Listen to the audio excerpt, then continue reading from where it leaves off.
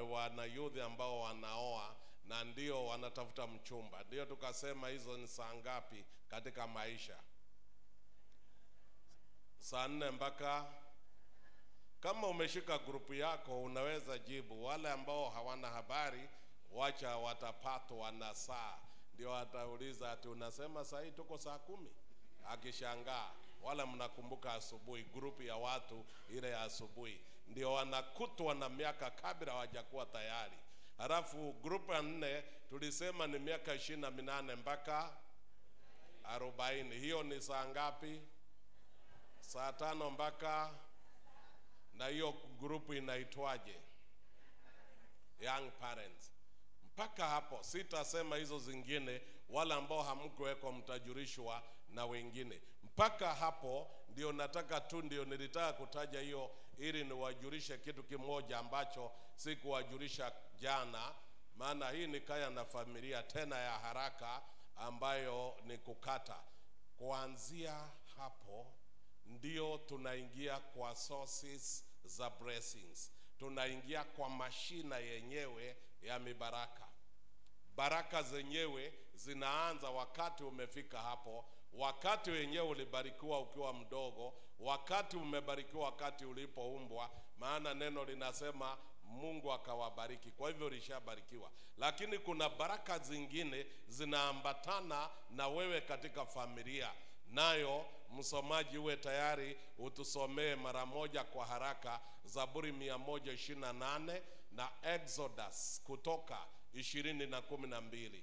Msomaji ni Zaburi 128 fungu la 1 mpaka la 3, halafu Exodus ni 20 fungu naro ni la 12. Nitataja hiyo tu kwa ufupi peke yake ili tuweze kuona ni kwa nini familia zingine zinaishi na taabu, matatizo, taabu. Mpaka wahubiri wametokea wengine siku hizi, wahubiri wa kila namna wameanzisha ministries zao na wanakuja kukuombea uondokewe na laana. Na wanahubiri kuondoa laana, zinaitwa generation curse, generation curses, laana za generations za wakati ambao ukoo wa kwenu wamepatwa, na wanaeleza vitu kama hizi generation curses. Ni kwa nini? Hebu soma aliyepata.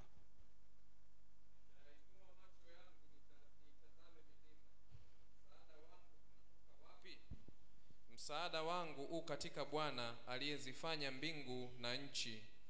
Asiuache mguu wako usogezwe, asisinzie akulindaye. Unasoma Zaburi 128. Nilijua tu uko mahali mustuni, tokea kwa mwangaza. Soma Zaburi 128 fungu la 1 na la 2. Heri kila mtu amchaye Bwana, aendaye katika njia yake. Taabu ya mikono yako hakika utaila.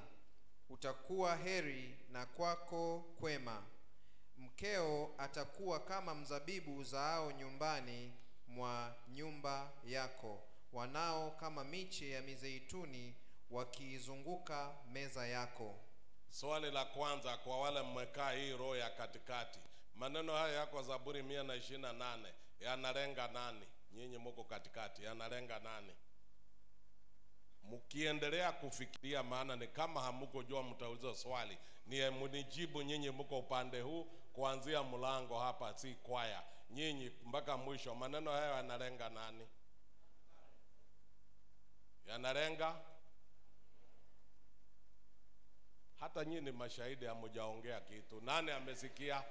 Mkiendelea kuutafuta sauti ya kuongea, nyinyi mko upande huu mnijibu kwa haraka. Maneno haya yanalenga nani? Mwanadamu. Nyinyi mmesema yanalenga mwanadamu max 7.5. Nyinyi ambao mlijaribu mkisema young parents na mkusema max 4, na nyinyi kwa kutosema kitu max 1 kwa kuniangalia na huruma, lakini na ni juu ya 100. Msomaji amesoma vizuri akasema heri kila mtu amchaye. Si ndivyo amesema? Na niliwaeleza jana, wakati anaposoma usisome, anatumia maiki anatusomea. Sasa wewe unasoma akisoma, ndio unachanganyikiwa. Maana kama anasoma kwa ajili yetu na wewe unasoma kwa ajili yako, uone mnasoma wote wawili. Na nikawaambia mtu mmoja kati yenu nyote wawili, mtu mmoja anafanya kazi ya bure. Na huyo mtu ni nani? Ni wewe, kwa kungangaika kusoma wakati unasomewa. Soma tena kwa haraka, halafu usikize swali ndio uweze kujibu. Na tunaanza na nyinyi wa katikati, mjibu kwa haraka. Mjibu kwa haraka, soma. Heri kila mtu amchaye Bwana, aendaye kwa njia yake. Taabu ya mikono yako hakika utaila. Ndio. Utakuwa heri na kwako kwema. Ndio. Mkeo atakuwa kama mzabibu uzaao nyumbani mwa nyumba yako. Wanao kama miche ya mizeituni wakiizunguka meza yako.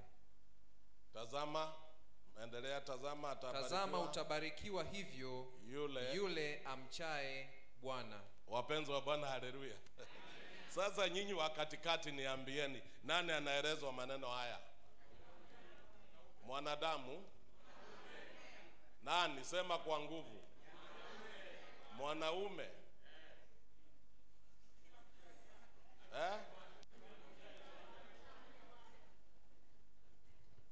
Mwanaume yule anamcha Bwana. Ndio. Na nyinyi hapa semeni nyinyi ni nani? Kila mtu anayemcha Bwana, hata vijana na kina mama wote. Na nyinyi nani anajibu? Nani huyu anaelezwa haya maneno? Ongeeni. Mpeka, ninakuangalia, naona unaangalia huko. Hebu sema vizuri, ni nani ameambiwa maneno hayo? Mungu awabariki. Afadhali saa zile mlikuwa na maksi 7. Sasa neno linasema heri kila mtu amchaye Bwana, aendaye katika njia yake. Halafu akaongezea akasema, hapo mbele ndio ujue ni nani. Nasema mkeo atakuwa kama mzabibu ule uzaao, wanao kama miche ya mizeituni wakizunguka. Sasa nani huyo ana mke? Nani huyo ana watoto? Kwa hivyo maneno haya anaongea kwa nani? Kwa mwanaume anayemcha Bwana.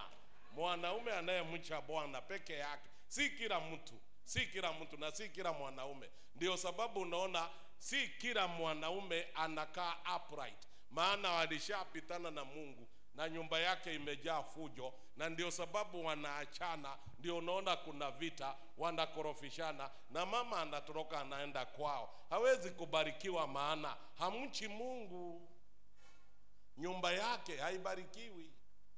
Mke wako atakuwa kama mzabibu ule uzaao, wanao kama miche ya mizeituni wakizunguka meza yako. Neno linasema hizi ni baraka peke yake in the whole Bible. Katika Biblia nzima ni baraka peke yake zinapatikana kwa familia kupitia mwanaume.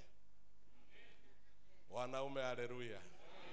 Hazipatikani kupitia mama. Ni baraka zinazopatikana kwa nyumba kupitia mwanaume. Jambo la kwanza, ndio mwanaume aweze kufanya nyumba yake ibarikiwe, inasema anamcha nani? Kwa hivyo mwanaume ambaye hamchi Bwana, nyumba hiyo haibarikiwi. Utafanya kibarua, utafanya kazi nyingi, na wakati mwingine utakuwa na pesa, na ukitoka nyumbani, ni hapa sisemi Tanzania, nasema kwetu Kenya, ukitoka kazini unapita pale jioni unapigwa geta, tunasema geta kwetu, unafungwa hapa na mbao, miguu inabaki juu na pesa zimeenda, na unashangaa na umekasirika, umeshughulika kuzipata lakini zimeenda, hubarikiwi. Iko matatizo mengi ya kila namna. Mwanaume mmoja juzi alishikwa na magaidi, yani wanaume pale mjini Nairobi, tena mchana, alishikwa hivi, wakamuinua wawili hivi, wakamuinua juu, akiwa juu viatu vikatolewa, saa imeenda, ameporwa. Halafu wote wanacheka, wanamsalimu, wanasema wewe huwa unasema wewe ni mzito kila wakati, so unaona wewe si mzito.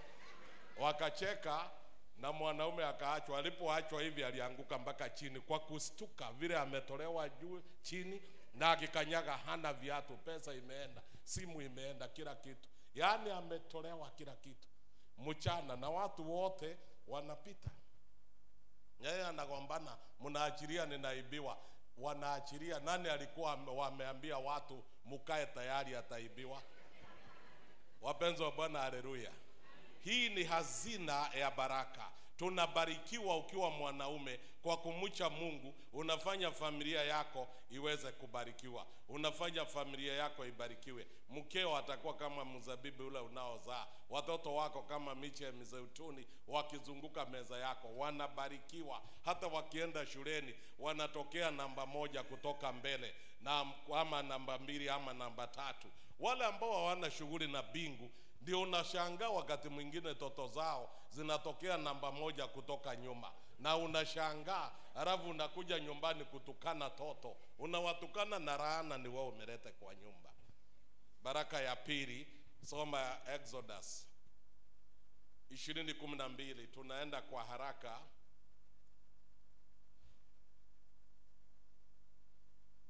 Ilikuwa hakuna mtu alifungua. Ni kutoka 20:12. Soma. Waheshimu baba yako na mama yako, siku zako zipate kuwa nyingi katika nchi upewayo na Bwana Mungu wako. Neno la Bwana inasema waheshimu baba na mama ili siku zako ziongezeke za kuishi katika ile nchi utakayopewa na Bwana Mungu wako. Hiyo ni amri ya ngapi? Kwa wale mnakumbuka ni amri ya ngapi? Familia nyingi duniani zimeshikwa na laana kwa sababu ya kuvunja amri ya 5. Wa Sabato tunakazana na amri ya 4 ya Sabato, na tunalemea kila mtu. Na huku tunaenda hata tunaita wengine ni wako, labda wako Babeli, labda ni pembe, labda ni kwa mnyama. Hadithi mingi na kuwatusi kwa kila barabara ambayo tunawatusi maana wamepotea. Lakini amri ya 5 imefanya familia nyingi kushikwa na laana. Wale ambao mko hapa leo, jioni ya leo, na isema tu kwa mfano, ni wangapi mko hapa mko na mzazi? Yaani uko hapa na already umeoa. Wale mmeoa mko na familia, lakini wazazi wako wako hai. Labda upande wa mke wako, labda upande wako wako hai. Hata kama si wote wawili, labda mmoja ama wawili. Inua mkono. Yaani mnamaanisha wala hamuinui mkono hamuna wazazi nyinyi? Hamuna wazazi, ama ni swali haikueleweka? Baba yako au mama upande ule mwingine ama pande zote mbili, kama kuna mzazi yuko hai, inua mkono. Si ndio? Sasa mikono ndio hiyo. Mungu awabariki. Swali ni hili.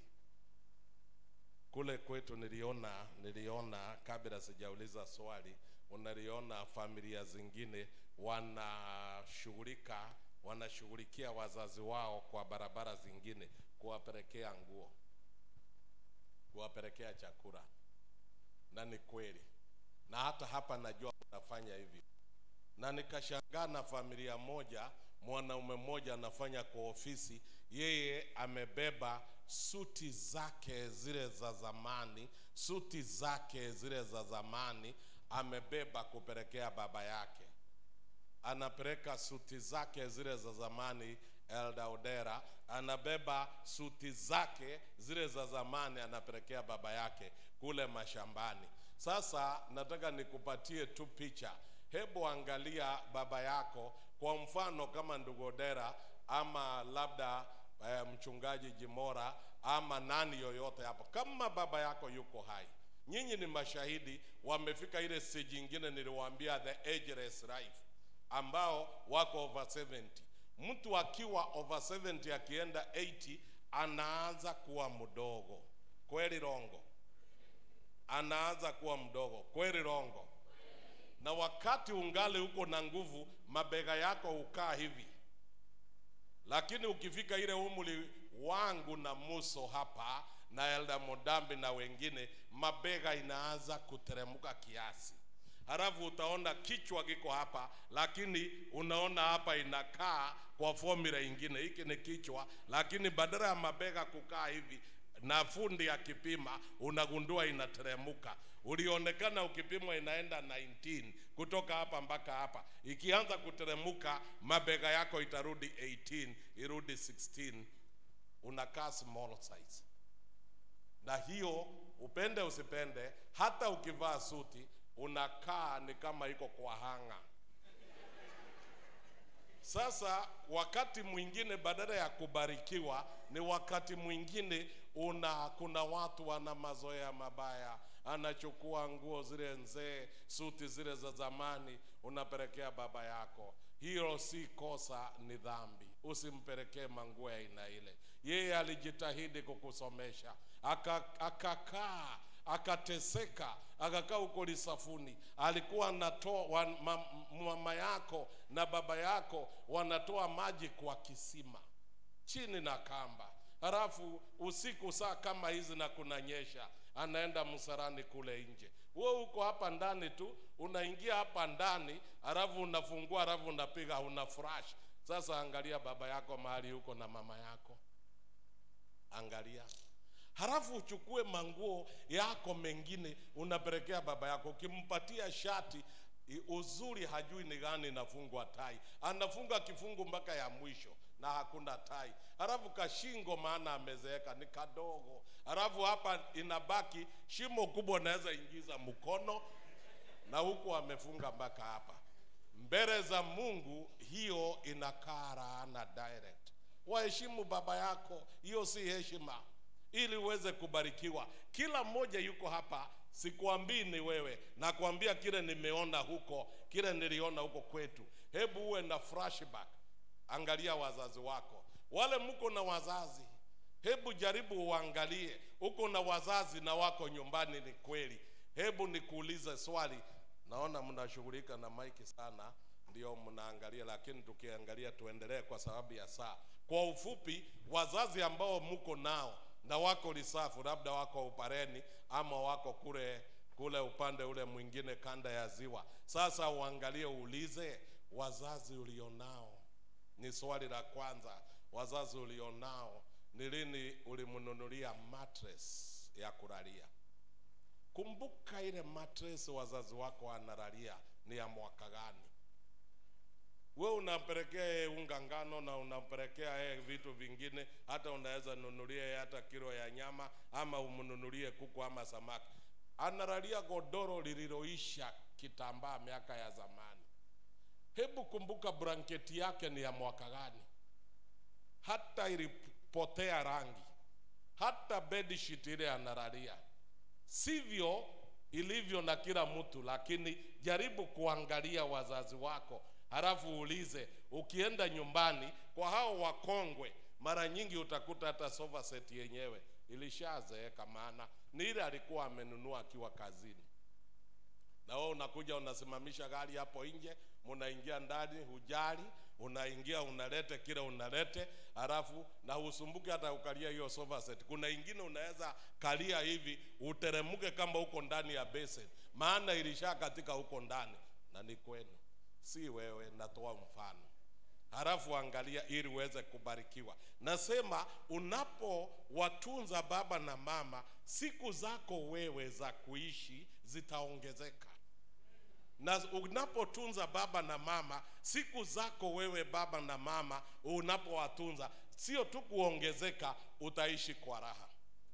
Halafu wewe umeolewa kwa hiyo boma, halafu huwezi kuangalia hao wazazi mahali umeolewa. Una haja na huyo mume wako na hujui alitoka wapi. Ndiye atokee hivyo na awe amevaa suti hivi na awe amekaa mwanaume ambao ndio akutamanika akakuoa. Unaelewa kuna watu waliteseka ambao walikaa bila kununua nguo za bei ili huyu mwanaume asome, afikia mahali amefika. Umeundiwa mume, umeundiwa vizuri, ndiye baba wa watoto wako, lakini kuna watu hapa wameisha baada ya kumtengeneza. Na ukikanyaga huko, unakanyaga na viatu vingine kana kwamba dunia inaelekea kuisha, na mahali unakanyaga ni kama kuna shimo, unakanyaga na si wewe. Lakini nakupa mfano wewe dada, wale wazazi wa mume wako ni wa maana kuliko dhahabu. washughulikie kama unataka baraka. Na nataka nikuhakishie, utawatesa, utawajali, utawaletea unga, utawaletea hapo chochote kile unadhani hata mafuta, halafu unawaachia hapo, utarudi mjini. Na wewe baada ya kazi miaka 70 utaingia the ageless life, utastaafu, utalemewa, hawatakuwa wamekubariki. Ulikosa baraka kutoka kwa Mungu, na sasa ile ungepata kutoka kwa wazazi imeisha. Kabla hata hujafika nyumbani kwenda reserve, macho inapotea. Ndio unaona mtu anasema huwa sioni mbali. Ulikuwa ukiona? Ndio, sasa huoni mbali. Ndio unaona watu wengi ukiangalia simu hivi, unaanza kuiangalia hivi ama unainama nayo simu. Badala ya kuinama, si ukae chini ndio uione. Mateso umeanza mapema. Umefura miguu, unakaa mgonjwa, matatizo uko nayo. Hakuna kitu cha pekee kama kuheshimu wazazi. Waheshimu baba na kama uko na mzazi, na kusihi kwa jina la Yesu, enda badilisha blanketi zake, beddings, badilisha na mattress. Na kama ako na kabati ile ya zamani, moshi ilizidi na huwezi kujua hata rangi, enda upake rangi, na kama una uwezo nunua mpya. Wacha baba yako na mama yako wajisikie wako na watoto. Haleluya. Hiyo ingine tutaongea baadaye. Kwa wale ambao muko na wazazi, hata mimi Njuguna niko na mzazi mmoja, my mother in love, ambaye ndiye mama ya mke wangu. She is 91. Tunaishi na yeye nyumbani, niko na yeye. Yoyote ambaye ako na mzazi, simama. Nikisema yoyote ako na mzazi na ako hai, si hata wewe ni shahidi ulizaliwa na mzazi. Kama uko na mzazi, simama. Nauliza Pastor Jimora uje utuombee, ili Baba wa mbinguni aweze kututunza, kutuonyesha, kutuelekeza tunapaswa kutunza wazazi wetu kwa njia gani, kuwaheshimu. Kule umeolewa ni wazazi wako, kule umetoka ni wazazi wako, kule umeoa wewe mwanaume ni wazazi wako. Usije kuletea mtu hadithi ulilipa mahali. Hakuna mtu amelipa mahali, hakuna mtu ameoa ukalipa mahali. Unaweza kutokea nayo hapa kutupatia hadithi. Nasema ulipa mahali, ndio ulilipa nini? Ng'ombe 10. Ukaoa, yani ukalipa ng'ombe 10, ukanunua ng'ombe ingine, maana ni ng'ombe ununuliwa na pesa ya ng'ombe. Lakini mtu hawezi nunuliwa, na huwezi kulipa gharama ya mtu yoyote. Hiyo vitu ulitoa, usijaribu kutolea mtu hadithi atulilipa mahali. Hiyo ni mambo ya wazazi, si yako. Maana ukisoma Petro wa kwanza 1:18 inasema Yesu alitoa damu yake, si ya ng'ombe au ya mbuzi, ili ununuliwe. Wapenzi wa Bwana, haleluya. Bei yako equals the blood of Jesus. Your value equals the blood of Jesus. Bei yako ni sawa na damu ya Yesu. Bei yako ni sawa na damu ya Yesu. Elewa, mwambie aliye karibu nawe, bei yako ni sawa na damu ya Yesu. Kwa hivyo wanaume wale mmetoa mahali, mukasema mumeoa, hiyo ni mira za kwenu na mlipeana kama zawadi. Hakuna kitu umelipa, elewa. Na hata kama ulilipa, ni vitu mlipigiana bei kando. Mwanadamu hanunuliwi, na mwanadamu hanunuliki. Na mwanaume useme ulitoa mahali ukaoa mke wako. Ngapi? Amekaa kwako miaka 20. Lipa yeye mshahara kila mwezi, uone ni pesa ngapi na ule ulitoa. Usidanganye mtu duniani. Hiyo umetoa ni kidogo tu kusema asanti, na ni wazazi wako walitoa, si wewe. Na hata kama ni wewe ulitoa ya kusema asanti, maana huyu amekubali kukupenda. Unaweza zitoa na aseme hata kuja kwako. Kwa hivyo wewe na mali yako haisaidii mtu. Na usijaribu kuambia mtu ng'ombe ama kondoo ulitoa. Funga mdomo kama umeokoka. Maana Yesu hawezi kutoa damu ya kumuokoa na wewe utoe ng'ombe ya kumuoa. Haiwezekani, na ishindwe kwa jina la Yesu. Pastor, tuombe ili tuweze kuheshimu wazazi wetu. Tuombe. Baba mtakatifu keti mahali pa juu mbinguni, Jehova mfalme, mwanzilishi wa taasisi ya ndoa, ulianzisha ili ndoa zote zibarikiwe na kuwa mfano. Na kwa sababu ulitamani na kumweka Adam katika mazingira mazuri, nyumba zote ulitegemea iwe mbingu ndogo. Hawa wengine wanaotesa familia zao haukuwa mpango wako. Ninaomba utusamehe kwa kukosea kwa namna hiyo. Jioni ya leo, kama kuna mzazi anateseka na sisi tuko hapa mjini, Mungu ninaomba mtu huyo ukamsamehe kwa jina la Yesu.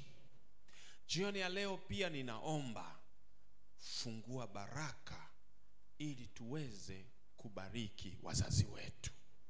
Na kama iko laana kwa sababu ya kutokukumbuka wazazi wetu, hiyo laana ukaifute kwa jina la Yesu. Ni sehemu pekee pia umeahidi kwamba tutabarikiwa na utaongeza miaka yetu tukiheshimu wazazi wetu. Jioni ya leo, kama kuna mahali tulikukosea, sasa tunaomba ufute hayo, tunaanza upya. Open a new chapter to our life. Tunaomba tukuone ukitenda jambo kubwa katika maisha yetu, kwa sababu tunaliitia jina lako. Na ninaona mwaka huu tunafunga mwaka kwa kishindo, kwa kubadilishiwa mateso na kutangaziwa mwaka wa uhuru. Asante Mungu nayesikia maombi, utaendelea kumbariki mtumishi wako ukimtumia kama chombo, tuendelea kupokea baraka za Bwana kwake yeye pamoja na mke wake. Katika jina la Yesu Mwokozi wetu tunakushukuru. Amen. Asante pastor. Moja kwa moja mahali ambapo tulifikia jana katika unabii, nataja mambo machache ndipo tuweze kufunga. Tumeshasoma na tukaona kwamba habari njema itakapohubiriwa duniani, hapo ndipo mwisho utakapofuka.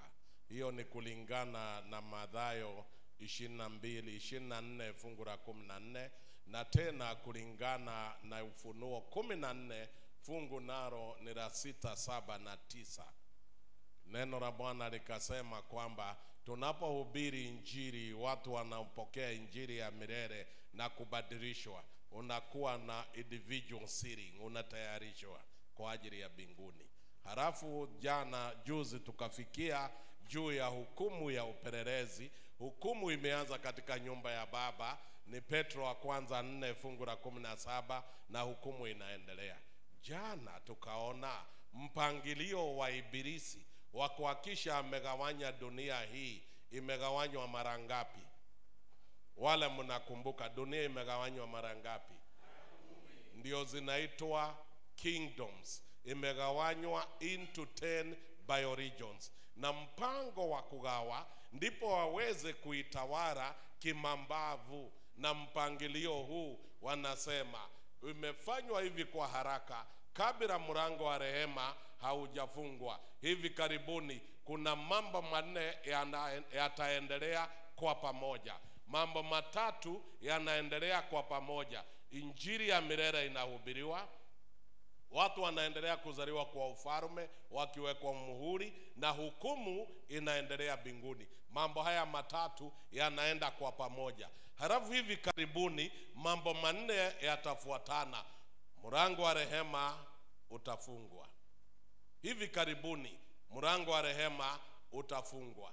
Na hiyo ni Mathayo 22 fungu la 14, inasema walikuwa kwetu lakini hawakuwa kwetu. Mlango wa rehema unapofungwa zitaenda pamoja na shaking, kupepetwa. Na hii niliwatajia jana. Na wakati inapoenda pamoja na shaking, inaenda na mvua ya masika. Kanisa linatayarishwa kwa mvua ya masika. Ndiyo sababu tunahitaji revival. Kila Mwadventista ajue tunaishi wakati gani.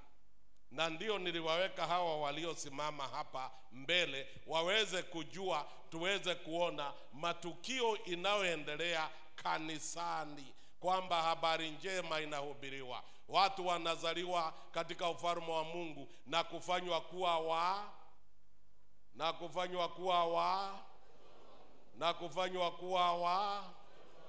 maana kanisani kumejaa watu wa Mungu. Wapenzi wa Bwana, haleluya. Watu wa Mungu, haleluya. Watu wa Mungu, haleluya. Watoto wa Mungu, Bwana asifiwe. Kwamba watu wa Mungu wako, watoto wa Mungu wako, tofauti ni individual sealing, yani vile tunawekwa muhuri na hukumu inakuja kumaliza. Kwa hivyo hapa, kabla mlango wa rehema haujafungwa, na mlango wa rehema unapofungwa, kupepetwa kunafuata, mvua ya masika itamwagwa, halafu Sunday law inafuata, loud cry, kilio kikuu kitatokea, amri ya Jumapili itokee. Kesho tamalizia hapo juu ya Sunday law vile inavyokuja. Lakini kabla hizi 4, maana zitafuatana zote kwa pamoja. Kabla, nimesema kabla, tukio kubwa linatokea duniani. Waadventista wa Sabato na ulimwengu mzima hatuna habari ya mambo makubwa yanayoendelea duniani. Ndio nikauza swali, tumeshajiuliza ni kwa nini West wanapigana na East kwa jina la Urusi na Ukraine? Inakuwaje Ukraine wapigane na Urusi na walikuwa wote pamoja katika Soviet Union na waliishi huko miaka yote? Kwa nini wapigane tena vita kubwa, maelfu ya watu wanakufa? Kwa nini? Halafu uulize, kwa nini Amerika na Canada na Europa wote wamekuja kusaidia Ukraine kadogo? Wanatafuta nini hapo? Halafu hizi nchi zingine za mashariki zimekaa na Urusi. Sasa vita ni ya East and West. Unapaswa kuchukua mawazo yako zaidi ya Ukraine na Urusi, uone West na uone East, halafu uulize kwa nini wapigane. Hasira hii imetoka wapi?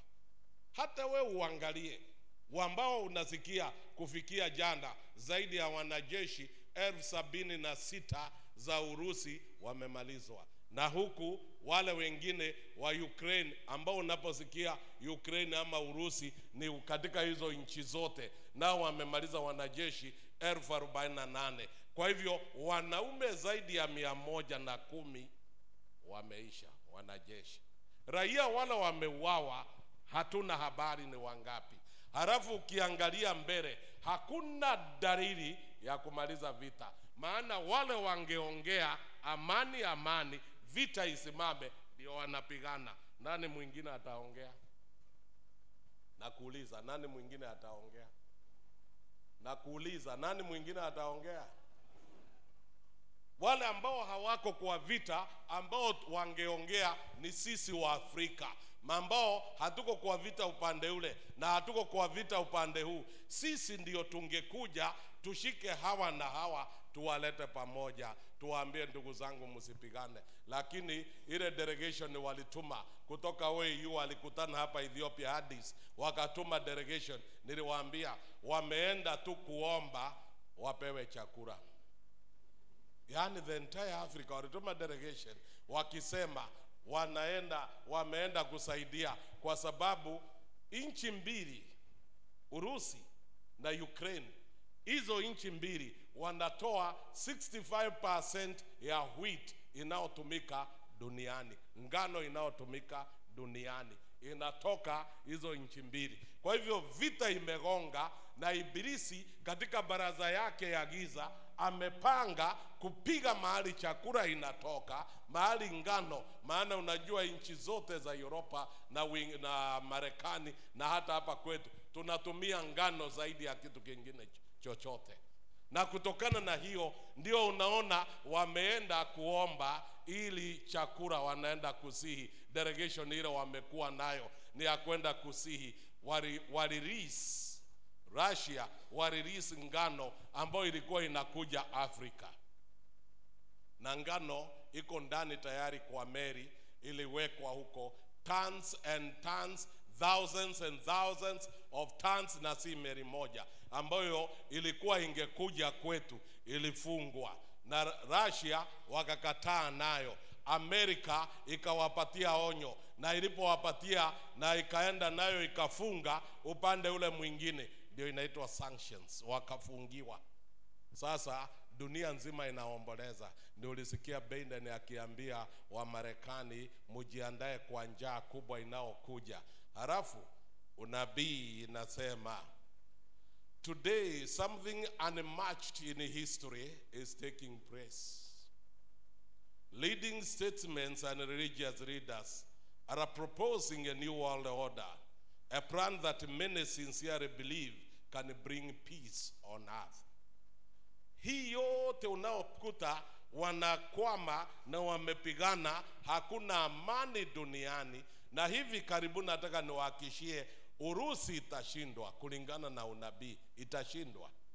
Na hata sasa muda usio mrefu wanamalizwa, ndio na vita imeendelea ili ndege zake, vifaru vyake Putin wa Urusi zote zimalizwe, amalizwe nguvu. Na sanctions yamewekewa, pesa isipatikane kwa nchi yake. Wanajeshi wake wameanza kutoroka wakienda Europa, na wale wengine ndio hao wanamalizwa. Amerika imekuja, Canada imekuja, nchi zote zimekuja.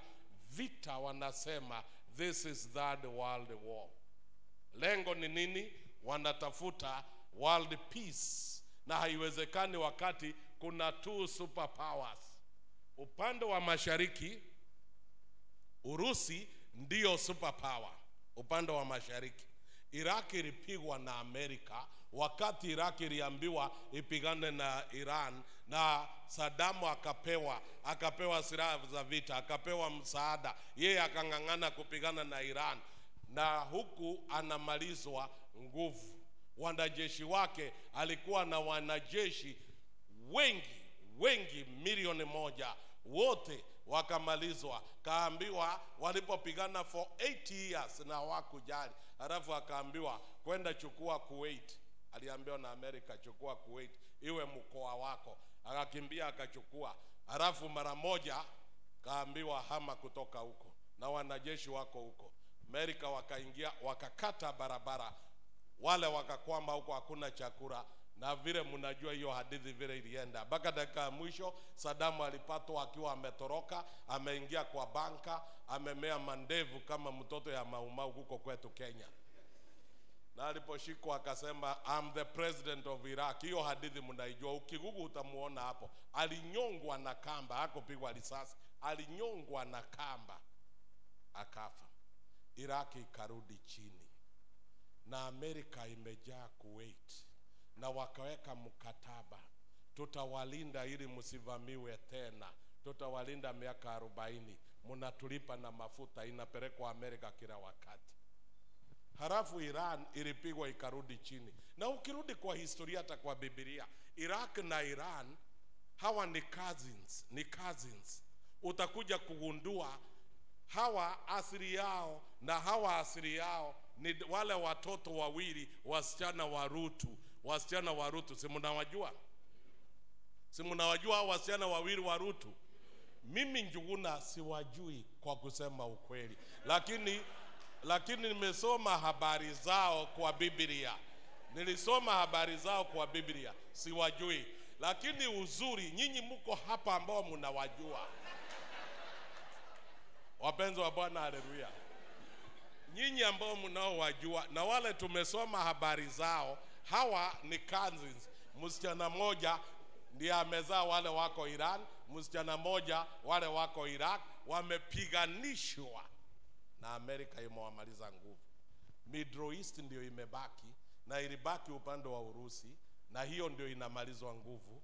Halafu usikiwa wametangaza the new world order, na already imetengenezwa, iko kwa mpango, iko kwa pipeline. And let me tell you, tumegongwa kwa COVID ambayo Hapo naweza sema pole pole tumegongwa na COVID, ambayo kwa hakika si ugonjwa ulikuwako, inaitwa man-made. Hiyo si ugonjwa, ilikuweko, na watu wamegongwa wakawekwa baridi na biashara zote zikaharibika, watu wakachanganywa, na hiyo imeondoka na watu wengi. Na nikiongea itakuwa kama siasa, lakini ukweli ni kwamba wanasema hivi: our ways of life as individuals, njia zetu za maisha kama watu binafsi, and as citizens of the nations, kama raia wa nchi zote ama wazalendo sijui, our families and our jobs, our trades, familia zetu na biashara zetu na makazi yetu.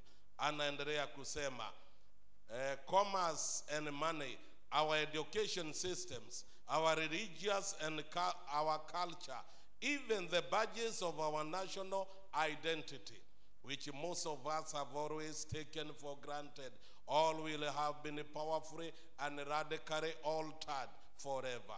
No one can be exempted from the effects. No sector of our lives will remain untouched. Hakuna kazi zetu, familia zetu, education system, biashara zetu zote zimeguzwa. Biashara hii, vita unaona, na mipangilio ambayo iko na mpango wa New World Order imetuweka kwa laini. Hakuna mtu anabaki, hakuna, na hakuna sekta hata moja itabaki bila kuwekwa kwa laini. Sauti inatoka Amerika, na sauti inapotoka na nchi zote zimeshiriki kwa vita, Russia watapiga magoti, na nchi zote huko. Russia wako na wanajeshi 850,000, lakini vifaru na ndege wako na the strongest army upande huu. Dunia nzima Russia ni namba 2 kuwa na the strongest army, vifaa vya vita. Amerika wako na 1,450,000 soldiers ambao wanaitwa personnel, maana ndani yao iko kina dada na ndugu wote ambao wako na vifaa vyao vya vita ni zile mbaya zaidi. Sisi tunakazana na bunduki na machine gun. Wale wanatuma zingine zinaitwa javelin, inatumwa inaenda kilomita 7, inagonga mtu huko kilomita 7, na wanazile kamera kubwa ambayo inamulika mtu akiwa 500 meters, analetwa karibu, akiwa huko anagongwa risasi, anaanguka. Vifaru vinatinguliwa, zinapotea, yani inarukishwa huko juu. Wana zingine zinaenda zikifaru kubwa, na kwa mgongo iko na kitu kama mtungi, kipanda kama mlango huu, kinazunguka kikielekea kwenu, kinawarushia moto, ni bomb na moto. Gari inagongwa, inaenda juu, inaanguka chini. Halafu sasa wewe ukiwa hapa Dar es Salaam, ati kwa sababu ndani ya nyumba huko na Somali sword, kapanga ingine ka Somali kenyewe, kapanga ya kukata kuwili njora, unaweka hapo, unatisha mke wako huko na silaha. Hata waangalia mawazo yako mahali iko, ujihurumie. Halafu waangalie Afrika nzima, nchi yetu ya Kenya, tuko namba 12 kwa wanajeshi powerful, the strongest army in Africa. Tuko namba 12. Sitaki kuambia hapa kwenu, sitaki. Ukweli ni kwamba tuko 12, na tukiwa namba 12 na Afrika, silaha zetu karibu zote. Nimeona kamera inaniona, kwa hivyo namba kubwa, acha nikuambie, tumepewa. Ingine ni second hand, ni ile nzenze huko na huko, na tuko na tuchache tu pia hivi, ambayo vita ambayo inaendelea Ukraine, ukisoma utashangaa, zinapiganwa na vitu zinaitwa drones. So unaona drones kwa harusi, kuna kakitu kanatumwa hapa juu, kanachukua picha. Mumeona hiyo kitu? Unakaona hapa juu. Sasa ile vita iko huko ni ya drones zinatumika. Halafu ndege zinatumwa, hazina watu, ni drones zenyewe, na zingine ziko hapa kwetu Mombasa hapa.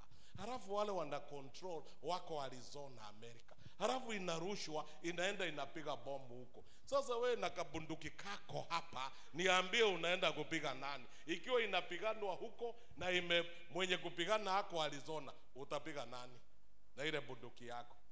Elewa mapema, mpango umepangwa, mambo yameisha. Ndio nikakuuliza jana, sandro ikiwekwa, halafu hapa tunafarijiana, sandro ikiwekwa tutakimbia ndani ya msitu. Iko msitu ingine tuliona hapa Kilimanjaro. Unaenda kwa msitu gani? Ni wapi hauonwi? Ni wapi? Wale wako na zile kamera zinaona mbali, wanajeshi wanaonekana kwa shimo, halafu wanarusha kombora kupitia drone, inaenda inaangusha bombo hapo. Dunia inalimwa kutoka chini ikienda juu na moto, na wamefunikwa hapo. Sasa niambie, ati sasa yani mipango yetu ni ile hakuna. Elewa mapema, ni ile hakuna. Kama si Yesu, maana neno linasema kama sio kwa sababu ya wateule siku hizo zifupishwe, hakuna mtu atafanya nini? Hakuna mtu ataokoka. Mwambie aliye karibu nawe, amuka uweze kuona mbali. Mwambie amuke. Wapenzi wa Bwana, haleluya. Nisome statement ya mwisho hapa kabla sijafunga. Neno la Bwana linasema, mikakati ya shetani, na waambieni wote jirindeni, maana kama malaika wa nuru shetani anatembea kati ya kila kusanyiko la watendakazi wa Kristo na katika kila kanisa, akijaribu kuwashawishi washiriki wajiunge na upande wake. Anaenda kwa kila kanisa, na hii ukisoma utaiona katika Great Controversy page 8, tena utauona katika page 259.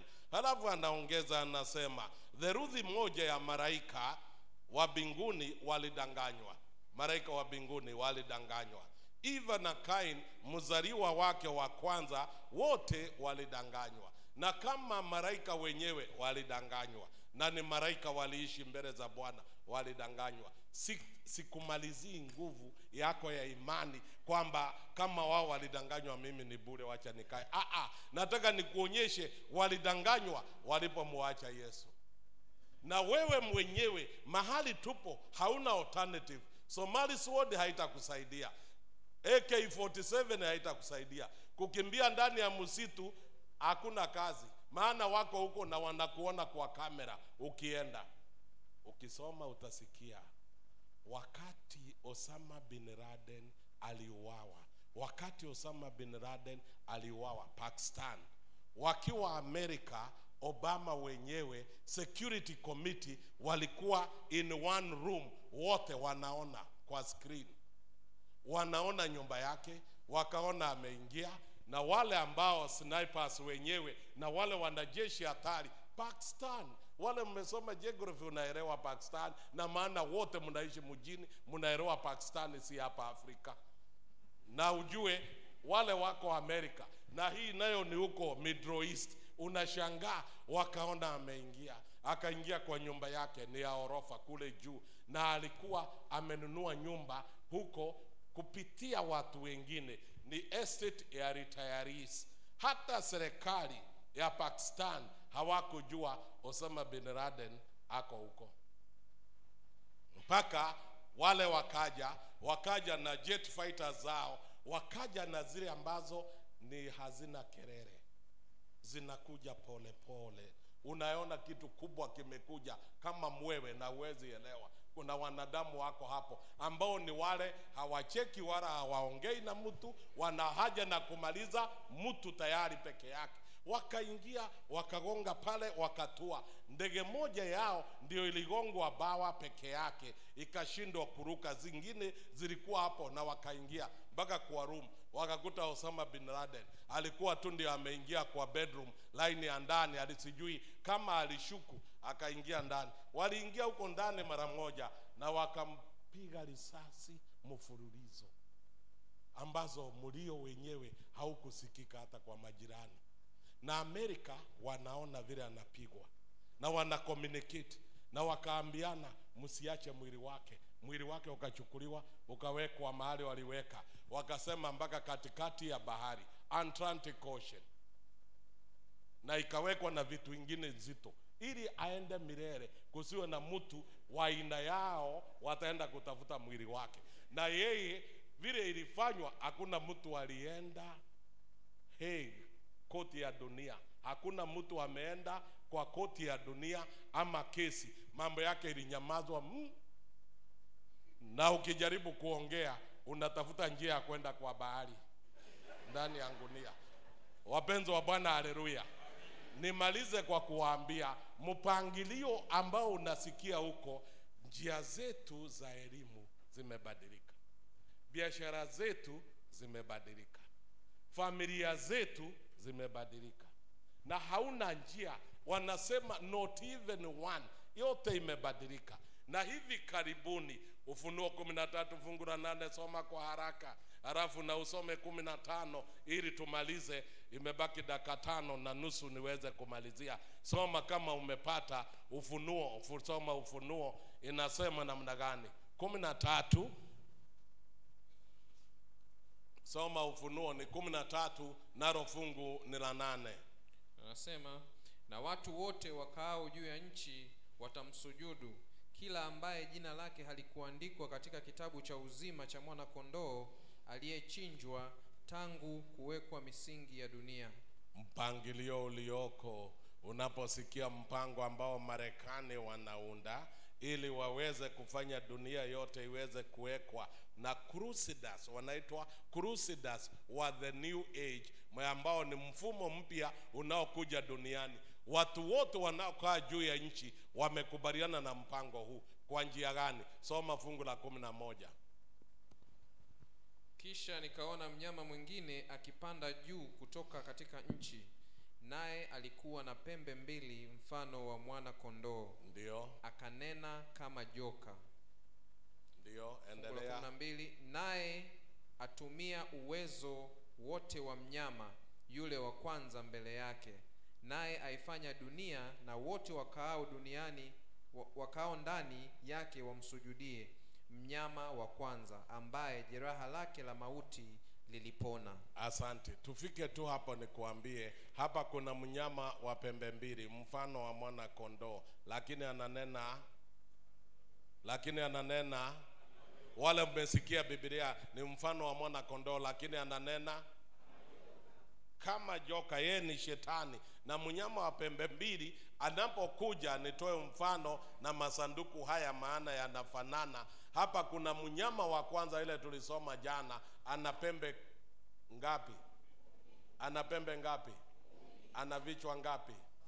Miguu yake kama ya, tulisoma jana, miguu yake kama ya, na mwili wake kama wa chui, halafu na kinywa chake kama cha simba. Nikawaambia hii ni Europa katika unabii. Sasa hapa kuna mnyama wa pembe 2 ambaye ni mfano wa mwana kondoo. Mwana kondoo anafananishwa na Yesu, ni mpole, lakini ubaya wake ananena kama huyu, ananena kama shetani. Na wajana tuliona amekalia kiti cha nani? Cha shetani. Hii ni Amerika, hii ni Europe. Ni Europe katika unabii, na mnyama wa pembe 2 ni Amerika katika unabii. Kwa hivyo Europa na Amerika zote zimeungana na zinatawala dunia hivi karibuni. Na ndio unaona vita iliyoko ni Amerika na Europa, yani ni Amerika na Europa zimeungana pamoja, zinapiga Middle East. Elewa, ni unabii wa Ufunuo 13 unaelekea kumalizika. Na huyu mnyama wa pembe 2, huyu mnyama wa pembe 2 anafanya dunia yote kumsujudu yule mnyama wa kwanza. Soma tena fungu la 12 ili tumalize. Soma fungu la 12. Sema, naye akatumia uwezo wote wa mnyama yule wa kwanza mbele yake, naye aifanya dunia na wote wakao ndani yake wamsujudie mnyama wa kwanza, ambaye jeraha lake la mauti lilipona. Shikilia hapo utasonga. Mnyama wa kwanza nimewaambia ni nani katika unabii? Sema tu kwa nguvu tena kwa haraka, nimewaambia ni nani? Na wacha nikuambie, Muadventista peke yake ndiye anajua mambo haya. na usipoyajua wewe utabaki tu kwa dini bila kuelewa wewe ni nani. Ni Mwadventista peke yake ambaye anajua kuna mnyama wa kwanza na wa pili. Nikamwambia mnyama wa kwanza ni nani? Europa katika unabii. Na mnyama wa pili ambaye anafanya kazi na uwezo wa mnyama wa kwanza ni Amerika katika unabii. Sasa soma. Nataka tu wasome, niulize swali, alafu nusu yenu mtaanguka na wengine mtapata wachache, lakini 3/4 mtaanguka. Kwa hivyo sikiza, ndio ukianguka uanguke ukijua. Soma. Fungu la 13. Anzia tu 12 ndio wafuate. Soma 12, 13, 14. Naye atumia uwezo wote wa mnyama yule wa kwanza mbele yake. Fika hapo.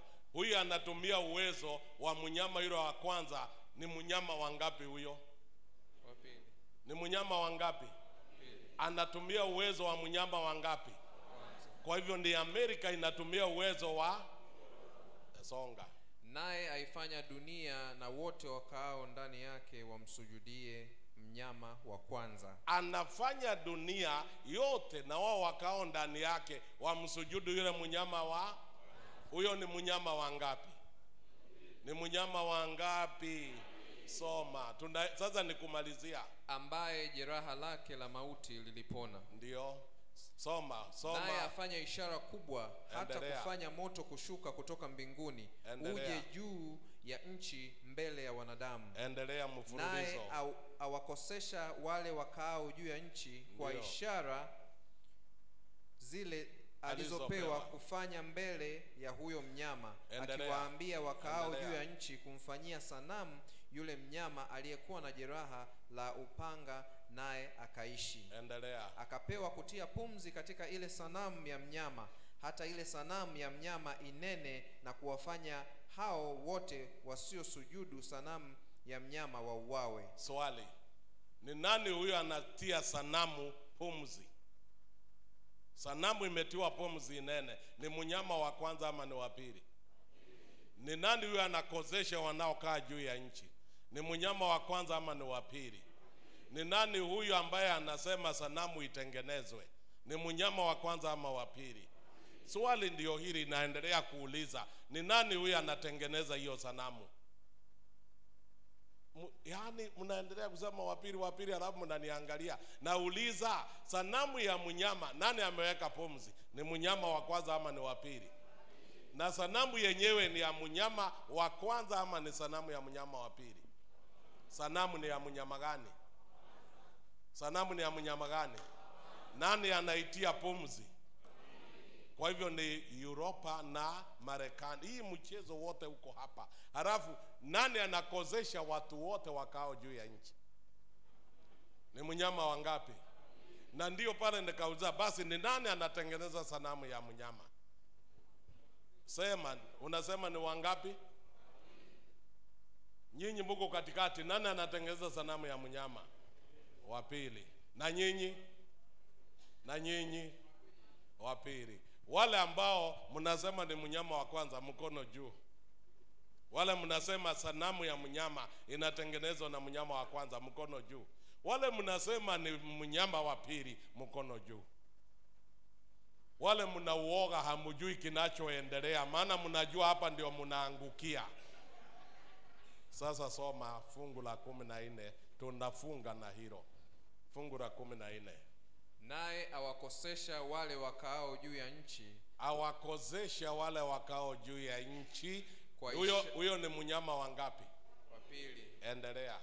Kwa ishara zile alizopewa kuzifanya mbele ya huyo mnyama. Yeye ana ishara alipewa kufanya mbele ya huyo mnyama. Huyo ni mnyama wangapi? Endelea. Akiwaambia wakao juu ya nchi kumfanyia sanamu yule mnyama. Endelea. Aliyekuwa na jeraha la upanga, naye akaishi. Akiwaambia wakao juu ya nchi kumfanyia sanamu yule mnyama. Akiwaambia wakao juu ya nchi kumfanyia sanamu yule mnyama. Na swali lilikuwa, nani anatengeneza sanamu ya mnyama? Wakao juu ya nchi. Niambieni watu wa upande huu, nani anatengeneza sanamu ya mnyama? Kuna kitu mmesema? Nyinyi wa katikati, nani anatengeneza sanamu ya mnyama? Akiwaambia wakao juu ya nchi kumfanyia sanamu yule mnyama, na ndio fungu la 8 linasema na watu wote wakao juu ya nchi watamsujudu. Dunia yote inapiga magoti kuabudu sanamu ya mnyama, na Amerika ndio inapromote. Na ndio unaona upande wa mashariki wakishaangushwa wote, maana watasagwa, watakuwa flat pande hii. Hapa Afrika hakuna mtu atapigwa. Sisi tu tunatishwa, tunaanguka chini na tutakuwa tayari chochote kinaambiwa. Halafu upande ule mwingine mambo yote itanyoshwa. Na ndio unasikia hata hapa Afrika tumutu kidogo twa sabato. Sisi tutakaposikia hiyo maneno tumutu ya sabato, tutakaposikia hiyo maneno tutajaribu kuchemuka kidogo. Tena tunachemukiana hapa ndani ya kanisa, si huko nje. Hapa ndani ya kanisa, si huko nje, kwa sababu amri inasema, hebu sikia, amri inasema Christians who resist the plan will be dealt with. If necessary, they will be exterminated and the world purified. Tumukristo tule tutajaribu kuchamuka, tunafagiriwa. Yani wewe si kitu. Kama Putin na vifaru na ndege zinamalizwa, wewe hakuna kitu kwako ya kumalizwa. Ni wewe mwenyewe tik kuisha. Na hata hawatasumbuka utaenda kuzikwa wapi. Si kupelekwa baharini kama Osama bin Laden, unagongwa unaachwa hapo. Maana wewe si kitu na hakuna mtu atasema kitu. Wanasema every Christian man and woman must face up to the harsh reality that there is in fact a new age plan for one world religion and one world order. Hiyo ni siri inaitwa the dark secrets of the new age. Ni siri za ndani zinafichuliwa. Sasa ninapokufungia ni kusema wakao juu ya nchi wamekubaliana sanamu ya mnyama. Hutaweza kununua, hutaweza kuuza, na iko katika Biblia Ufunuo 13 fungu la 16, hakuna kununua wala kuuza usipokuwa na alama ya Mwadventista wa Sabato. Ibilisi ametupatia kazi ya kulimana sisi kwa uchaguzi wa kanisa. Mnaambiana tupinge Musa asiwe mzee. Yaani ile bidii yote huko nayo ni kupinga Musa asiwe mzee. Wakati huko kuna mambo makubwa ya watu kumalizana, kuna uchaguzi, kuna nini, tunalimana hapo. Halafu unakuja kanisa umechelewa. Halafu sasa ile kunafundishwa, unaenda kukaa hapo chini ya mti, mnaendelea kuongea chini ya mti. Ndio ugundue ibilisi vile anakufanyia kazi, ili usijue matayarisho. Mlango wa rehema ufungwe ukiwa pale chini ya mti. Enda kwa kila kanisa, utakuta saa 8 kuna watu ukaa chini ya mti. Kila kanisa kuna watu ukaa chini ya mti, walishachoka hawaende mbinguni, na sasa wanatafuta watu wa kukaa nao chini ya mti. Washindwe kwa jina la Yesu. Mlango wa rehema unapofungwa, hawa wote watakung'utwa nje. Wale wanakaa chini ya mti saa 8 kwa makambi ndio utokea saa ya mahubiri, na wanakaa huko nyuma wanasikiza kidogo, wanaangalia, alafu wanasema nakimbia kazini. Ulijua kuna makambi, alafu unakimbia. Usikimbie, wewe enda. Usikimbie, enda. Alafu kaa huko tu. Alafu Sabato wanatokea. Ndio wa Sabato tuko hivyo. Hapa mipango iliyoko hapa ni mibaya na mikali. Na wa Sabato tu ndio sisi. Wakati neno linafundishwa ndio unasema kulingana na kanuni na kulingana na saa, unajua tunapaswa kulala saa 3. Wakati kuna mpira ya World Cup mpaka saa 8 ya usiku. Alafu hapa wewe ndio unasema saa 3 kulingana na afya. Wakati neno liko ni afya. Wakati kuna World Cup na kuna vita zingine mpaka saa 8 hata unakesha. Sasa hiyo peke yake inakuambia wewe ni muundo gani ya mtu, na wewe ni sambuli gani, na wewe ni mbegu gani. Muulize aliye karibu nawe, wewe ni sambuli gani ya Mkristo? Wapenzi wa Bwana, haleluya. Ebu inamisha kichwa chako ujiombee. Umuulize baba, mimi ni mbegu gani? Nilikujaje kwa hili kanisa jamani? Nimetokea wapi nipatikane hapa? Kweli ulikuwa uje ukae hapa makanisani mfululizo, watu waendelee kutoa zaka, ukitoa zaka na sadaka, baadaye uje uchomwe, mlango ufungwe, ufungiwe nje? Jiulize na umuulize baba kwa maombi. Muulize baba kwa maombi.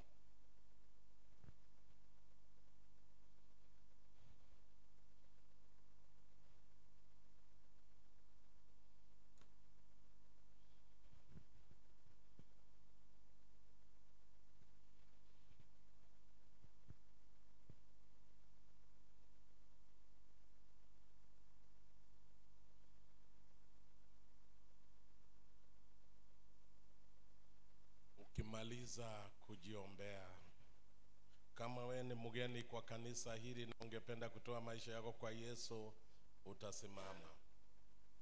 Kama wewe hujabatizwa na ubatizo wa kweli wa maji mengi na ungetamani utayarishwe kwa ajili ya ubatizo, utasimama. Kama ungependa kujiunga na kanisa la Bwana, utasimama. Kama uliteresa ukarudi nyuma, ungependa kutoa maisha yako kwa Yesu upya, utasimama. Leo sitawaambia muje hapa mbele, utasimama ukiwa mahali ulipo, ndipo pastor wetu Pastor John atatuombea.